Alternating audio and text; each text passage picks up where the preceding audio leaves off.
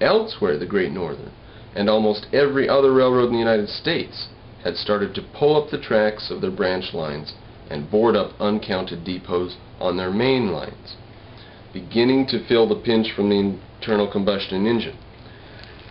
A lot of people don't realize the internal combustion engine is different from the external combustion engine. External combustion engine burns the fuel outside of the engine, makes steam and injects the steam into the engine to produce movement. The internal combustion engine explodes stuff inside the engine. Now the next chapter is on Henry Ford's new era, but we're not going to go to that. We've accidentally again bumped into the 1900s. So we're going to have to go back into the 1800s now for a couple more biographies on great men. The next biography will be on John Jacob Astor and the fur trade, testing the role of government from Empire Builders by Burton Folsom Jr. We're going to start on page 1. I just want to remind you with this first paragraph and a half here that any good history of any subject begins with the Greeks. Quote, "I shall begin with our ancestors," Pericles said over 2,400 years ago in his funeral oration.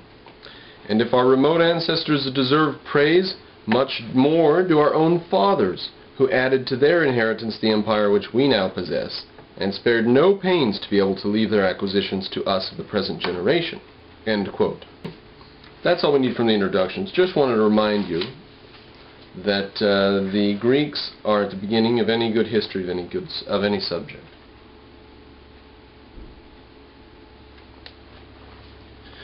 There's John Jacob Astor. Real-life Horatio Alger dominated the U.S. fur trade despite some attempts by the U.S. government to legislate him out of business. 100 years ago, the best-selling novels in America were written by Horatio Alger. His storyline is a familiar one. An immigrant comes to America seeking his fortune. He begins by doing menial tasks and then, by pluck and luck, climbs the ladder of success. He finds a good product to sell and soon starts his own business. He competes head-to-head with other companies, led by educated men from fine families. He confronts obstacles and challenges a swindler in the marketplace. In the end, the skill, the pluck, and the drive of the immigrant help him triumph over all adversity. Basic plot from Horatio Alger. Even before Horatio Alger began writing these types of novels, the United States had its own real-life Horatio Alger story, and much of it was lived out in Michigan. The hero was John Jacob Astor, a multimillionaire fur trader and the first U.S. entrepreneur to challenge a government-run business. To understand Astor, we need to start with the fur trade. The buying and selling of furs was a major industry in America throughout its early history. The key animal in the fur trade was the beaver, whose pelt made hats that were in style all over Europe in the 1700s. The fur trade was a worldwide enterprise. It linked fashionable women in Paris to New York exporters, to frontier traders, to Indian trappers. This is like a global economy. This is like globalization.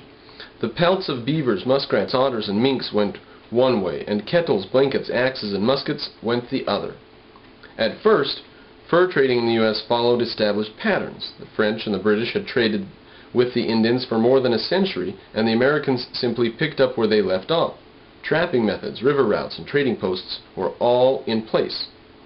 Massive infrastructure, all ready to take this resource of fur out of the wild. The man who confounded the normal development of private enterprise in furs was none other than President George Washington. Washington grew up in an era of mercantilism. Governments would freely grant monopolies to gain certain political and economic advantages. Adam Smith, of course, challenged this kind of thinking in 1776 in The Wealth of Nations. But ideas take time to percolate. Washington viewed the British fur traders in the Michigan area, then the Northwest Territory, as a menace to America's future. They might stir up the Indians, win the Indians' loyalties, and thwart U.S. expansion into its Northwest Territory. Private American traders, Washington argues, were too few to compete with the larger, more experienced British. The U.S. government itself was needed to build a large trading post oust the British, bring in a small profit, and fix them strongly in our interest. Fix the Indians, that is, in our interest.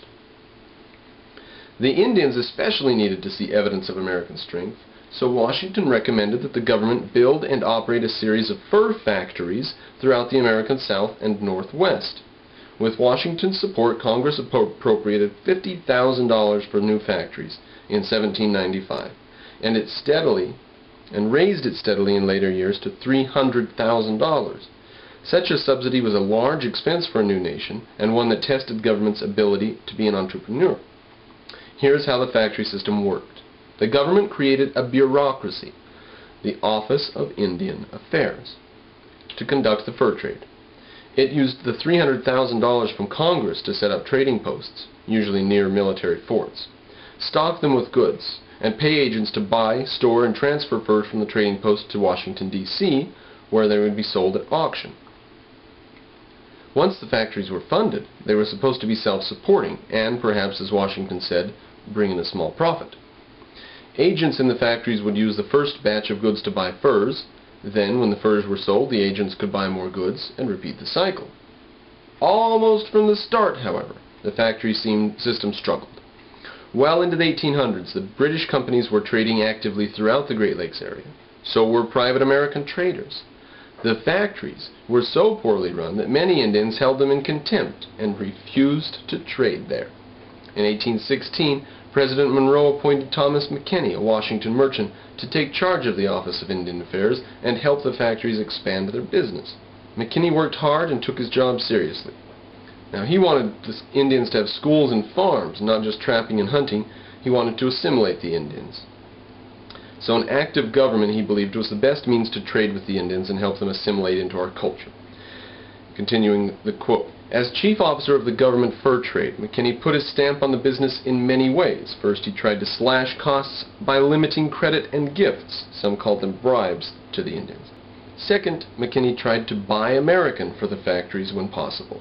Indians, for example, needed muskets. McKinney responded by rejecting English imports and giving large contracts to Henry Derringer, which established him as a major weapons producer, or helped establish him. Third, McKinney so much wanted Indians to become farmers that he stocked the factories with hoes, plows, and other farm equipment." Now remember, this is at a time when 97% of the people in society live on a farm, own a farm. This is the time when every single president owns a farm. He urged agents at the factories to have gardens outside their walls to show the Indians what they could grow if they would just exchange their pelts for plows. McKinney's ideas were a disaster. Indians wanted gifts, they needed credit, and they shunned plows. But since McKinney was funded regularly each year by government, regardless of his volume of trade, he had no incentive to change his tactics. Private traders, however, had to please Indians or go broke. As private traders grew in numbers and wealth in early 1800s, one of them, John Jacob Astor, grew so rich he surpassed the government factories in capital, influence, and volume of business. Astor, the son of a German butcher, came to the U.S. in 1784 at age 20 to join his brother in selling violins and flutes. Soon, however, he changed his tune.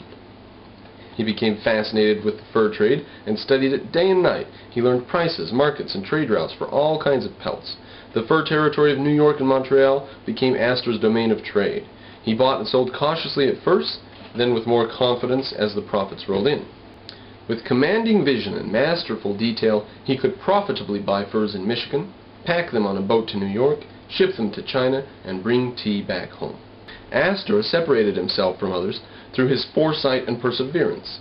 If the matrons of France wanted beaver hats and otter coats, and if these animals roamed the forests of New York, that was all most traders cared to know. Astor, however, thought more of world trade. Europeans liked to fight each other. Wars disrupted markets. Why not expand and sell furs to the Chinese? Not for fashion, but for warmth, in their unheated houses.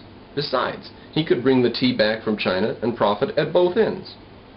The large market of the Far East prompted Astor to turn his sights west to Michigan. New York and the Atlantic coast were depleted of furs by the early 1800s. The Great Lakes area, especially the Michigan Territory, then became the heart of fur trade, and pumped out thousands of skins for coats and rugs all over the world.